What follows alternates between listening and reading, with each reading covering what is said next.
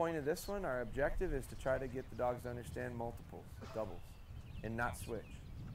And so this way, if they come flying by and they want to go to number 2, I can step in the way of them. And if they do, we might have some problems with our recall and our delivery, so we might not be ready for 2. But when we start to do these, the last thing I want to worry about when I'm setting up a big circle memory like I did before, the last thing I want to worry about is correcting on heel, because it gets in the way of what the point of the drill is.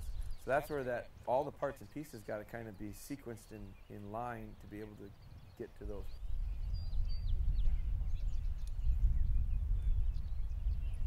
Nice loose lead, Dan. Loose lead. There.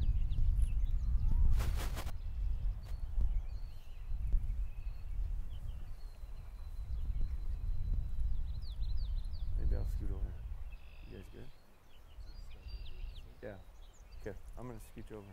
I want to see this double first. Nice loose lead.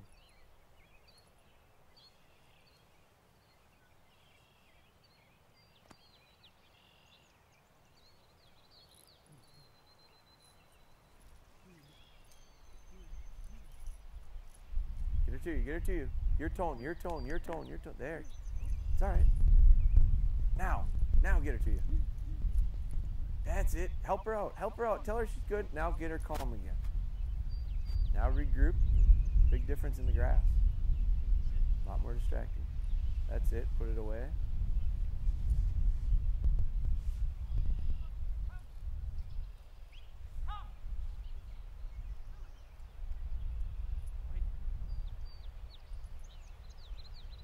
Line her up, turn her around. Because when you send her, where's she facing right now? Well, she's going to go the wrong way. So take a step forward to the bumper with her. Now we're going to just recover out of this. And as soon as she looks to see it, send her. So heel her forward, towards the bumper, towards the bumper. Reach out, make it real fluid. Reach out. Get her back. Good, that's all right. Get over there and praise her for it. That's it.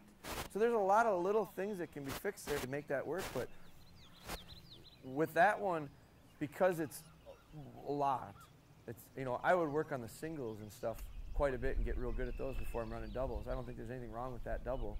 But with that one, when you do go to doubles, I'd speed it up, where I'd pitch the bumper, I'd send her. As soon as I got her back, I'd turn around and I'd help her out by taking a step or two.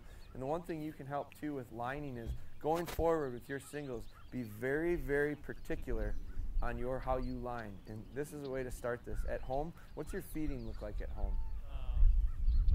Do you just get a bowl, set it down, let her eat, or? I've done what you've done. Yeah. That's gonna help. That's gonna help with lining. So, get your bowl of food, set it down, make it as a remote steady. Come over and line it up and send it every time that way. And whatever your flow is, Jonah lines beautifully. So, because it helped that dog. See the focus on the dog? It just helps. Heel. Sit. Sit. So I want to line this way. So I help her. See that? It just helped because she wasn't sure what was going on. Where do you want me to look? And so by sending her to get it when she's facing the opposite direction, she'll never get that. So that can help at home. Just set up with food and line to food, line to food, line to food. 3 days and the dog will go because it just connects it to